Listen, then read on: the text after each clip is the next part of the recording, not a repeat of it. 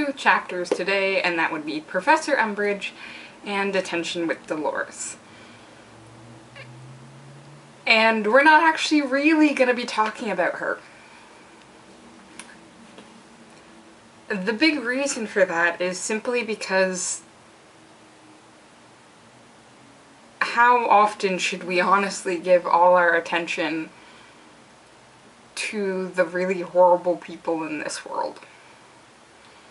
If we constantly focus on the horrible people and what they do, then I think that destroys our opinion in humanity a lot.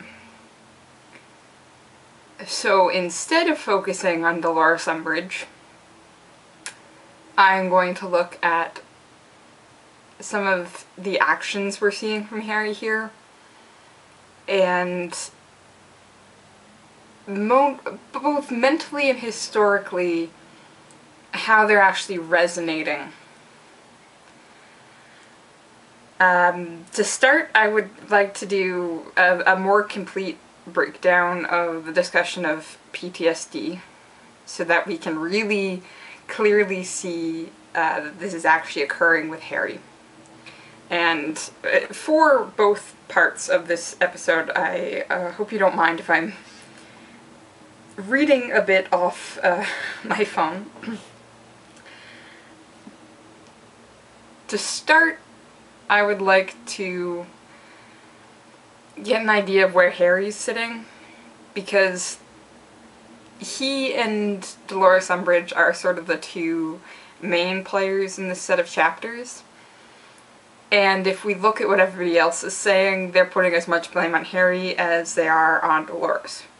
And I'd like to sort of just take a look at why we as readers can't necessarily do this, and what some of these other people are getting wrong.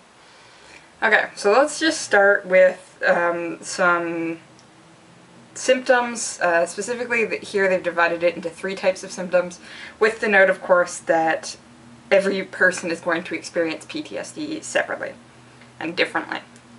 Okay, so the first type is re-experiencing the traumatic event. This includes upsetting memories, flashbacks, nightmares, as well as feelings of distress or intense physical reactions when reminded of the event, notably sweating, pounding heart, nausea, for example. Which, yeah, we can check off a couple of those. We've got some upsetting memories, we've got nightmares, feelings of distress, I think, can be included in here, including physical reactions. Really, anytime a scar hurts, we are getting some reminder that the last time this occurred intensely was his meeting with Voldemort.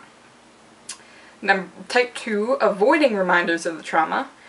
People may try to avoid activities, places, or thoughts that remind them of the trauma, or are unable to remember important aspects of the event. You may feel detached from others and emotionally numb, or lose interest in activities and life in general, sensing only a limited future for yourself. And this is the area that Harry is sort of experiencing less, simply because the exact situation is not likely to occur again. It didn't occur in a common place for him, so moments like that aren't liable to happen. But we are seeing some of this detachedness and lack of interest in anything else. Interestingly enough, though, and I do want to point this out with the trio, when they have that little moment when they start talking about future careers, we do actually have a projection that there is going to be life for them after this war, and I appreciate the fact that they're having this conversation. Type 3, increased anxiety and emotional arousal. These symptoms include trouble sleeping, irritability or outbursts of anger, difficulty concentrating, feeling jumpy and easily startled, and hypervigilant, on constant red alert. And there's just Harry in these past couple of chapters. Like, he's had trouble sleeping, he's been very irritable, and he's definitely got some outbursts of anger. He's got difficulty concentrating, and he seems more partial to blame that on the type of work, but since we're experiencing this in multiple classes, there is some concern here.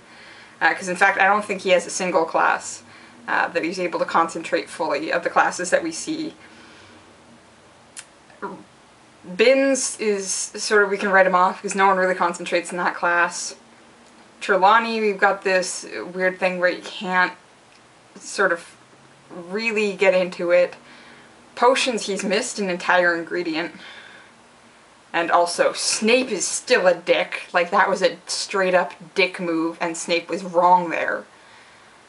And he's bullying a student. And Defense Against the Dark Arts is just a complete write-off, but very quickly he's one of the first that goes from paying attention to his book to paying attention to Hermione. So we do have this lack of concentration, and it really does seem to be that he's constantly jumpy. He's looking for hints in everything everybody says. We've seen this with Draco a lot, and the question is, how much does Draco actually know? Maybe Draco really is just picking words that Harry's hearing more because they're important to him, that Draco might just use in general. It's the same thing like when you learn what a word means, you'll suddenly hear it a lot more, or seem to hear it a lot more. So it's actually interesting. There's also some other common symptoms: guilt, shame, or self-blame, substance abuse, feeling of mistrust and betrayal, depression and hopelessness, suicidal thoughts and feelings, physical aches and pains. I definitely think we've got some guilt and shame here, and definitely some self-blame, particularly when when Cho comes to talk to him. Like, right away he's like, she could totally write me off and blame me for Cedric's death. Thankfully it doesn't look like we have any substance abuse yet, but I think we should watch that in regards to the blood quill. How much of his acceptance of this pain has literally become his coping mechanism is something we should be concerned of. Feelings of mistrust or betrayal all over the frickin' place. Depression and hopelessness, again, I can see some hints of it throughout this. Suicidal thoughts or feelings, I don't think we've gotten anything clearly, but we should keep an eye out. Physical aches and pains, a little hard to judge on this one simply because we do already have this connection to Voldemort in his head and his hand that is now a concern. So we have aches and pains, but they might have other causes. So, interestingly enough, we then get this discussion in this guide about how your nervous system actually responds. And in fact, social engagement and the fight or flight response are two of the big ones, which we're actually sort of seeing with Harry coming up against Umbridge. It suddenly really does not become an option to just sit down and take it. It really is this, okay, no, we're gonna deal with it, which then causes immobilization, where there's so much stress that he literally can't do anything. That's him sitting in McGonagall's office afterwards. Now, the reason why I've wanted to lay this out really clearly with Harry is simply because we have nobody else addressing this. There is nobody in this book right now who is admitting to the fact that Harry has been traumatized and is still dealing with that traumatization. Even his friends and his professors, it's really, you just gotta get control of your anger. Which is like the thing that this guide tells you not to actually do. Outbursts of anger is one of the most notable things, and the guide repeats that this is liable to happen constantly. But it also reminds the person reading, particularly in the section about helping somebody else deal with PTSD, is that you cannot constantly blame the person for their inability to deal with this anger. Because they can't. They're in this cycle in their head, and they're having difficulty actually addressing anything beyond the anger they're feeling. And you're less likely to be able to help them if you're constantly getting defensive because they're getting angry. So McGonagall telling Harry to just keep his head down and take a biscuit, not helping. Hermione and Ron saying, like, you don't have to take your anger out on me, not helping. Especially the fact that they can constantly argue and that doesn't seem to be a problem. But the moment Harry wants to argue, whoa, oh, no, you just gone too far. We're both insulted. Yeah, no, he watched a kid die and then got tortured by a man that everybody thinks is dead, and now everyone's convinced that he's a lunatic. Harry has a reason to get angry, and just telling him not to be is not actually helping. There are certainly ways you could help. No one actually is. Everyone is simply ignoring the problem, and we're then seeing Harry starting to try and cope in not super good ways. He's not communicating to elders now simply because Snape's bullying him. Minerva's written him off.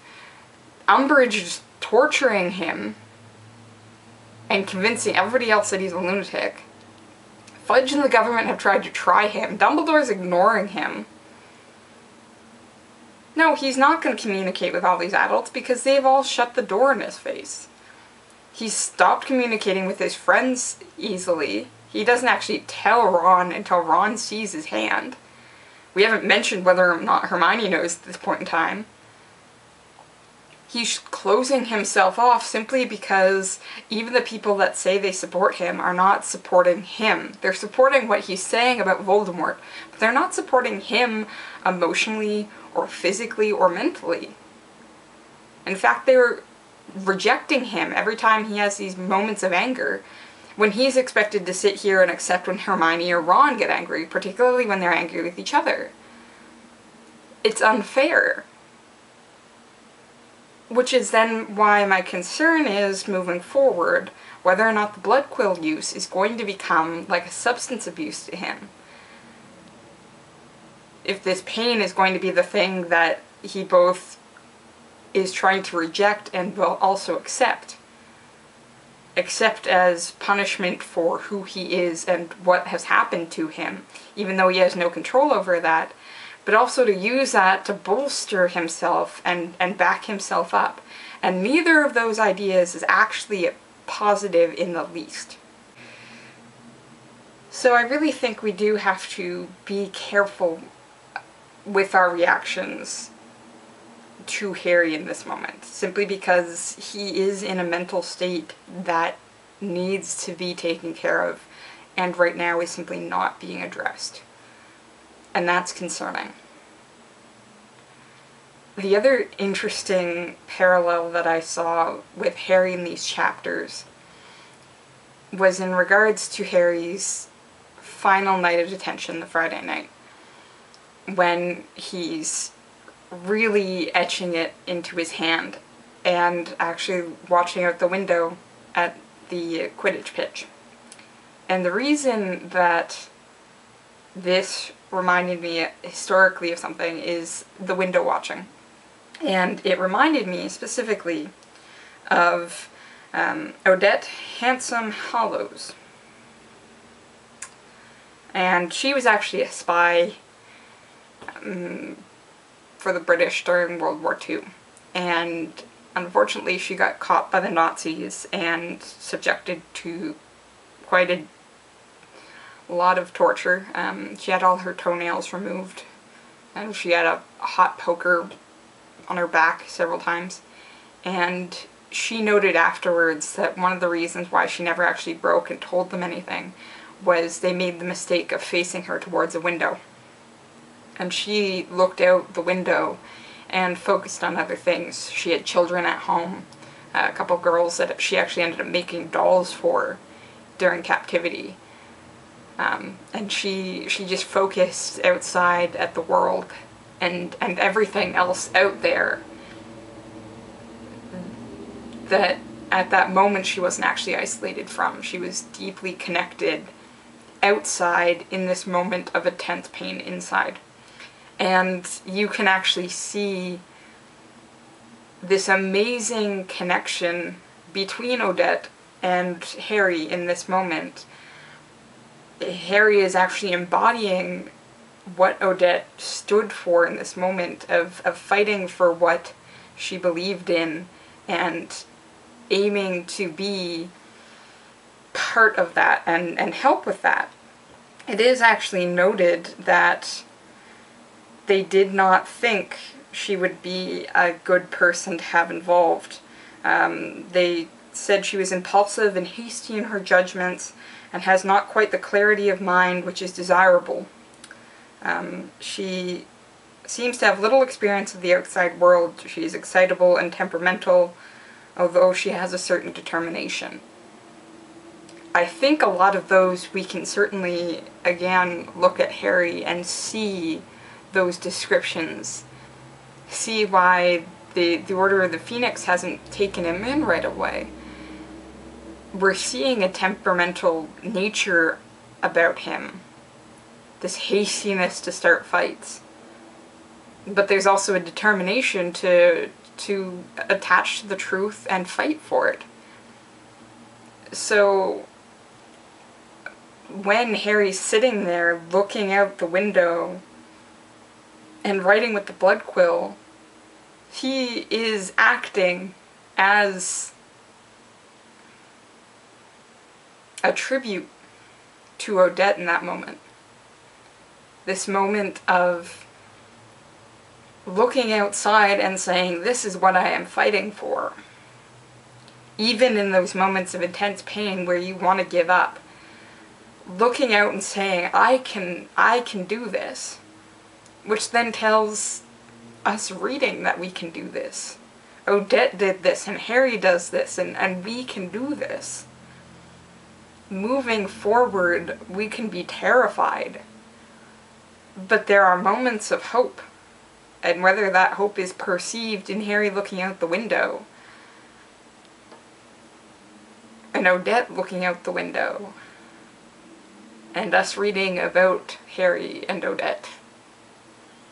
These are moments where different periods of history and different styles of learning, literature meets history meets politics. It's all moments where we are reaching out and grabbing each other's hands.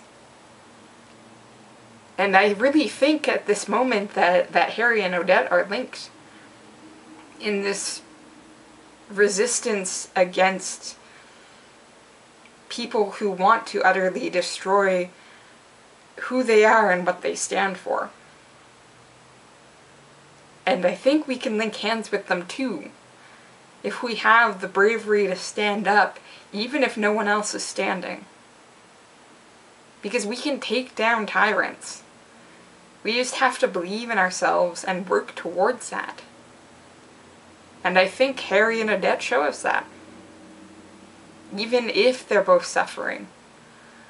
And they both suffered greatly. But both of them came out alive. And I think that's a moment of hope for us. That we too can go through hard times and come out the other side alive. It just reminds us that we need to be kind to each other. If someone is suffering, we need not to ignore that suffering, but to help address it, help deal with it. Bring everybody else up along with ourselves. It's not going to be any good if we're the only ones that walk out alive. But if we can help others survive, I think that's going to be key. I'm going to keep reading, and I hope you do too. See you next time.